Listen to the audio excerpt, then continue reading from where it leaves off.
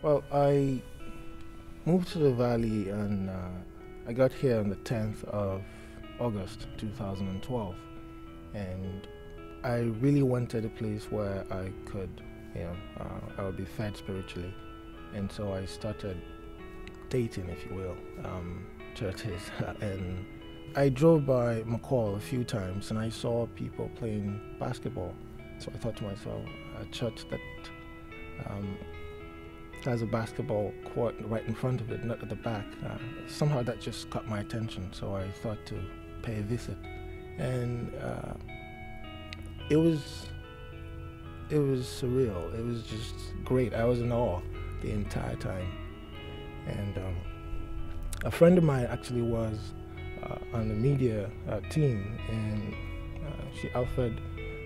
She presented it to me and said, if you'd like to join, you could be a part of this. And right that Thursday, because rehearsal was on Thursdays, I started coming and I started serving.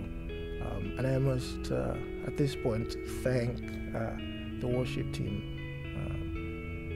Being part of the good things, I would say, would be because in the media team I have access to the songs, and I play it all the time in the car, at home, everywhere. And it's more like I'm taking that presence with me from church, all around and with me, and it's just a wonderful release. You just come and just open up to Him, and He fills you up and really just orders your step every step of the way. So I'm thankful. Really thankful for TFC.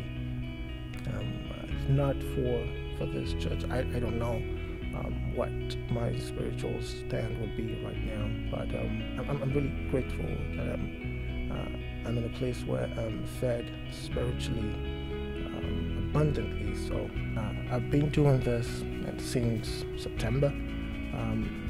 I love it. I look forward to it every day. Think about it. If you're causing heaven to rejoice, heaven will laugh and will definitely come back and pay you back and help you make sense of things. So don't try to make sense of why you should serve. Just do it, and God will absolutely reward you.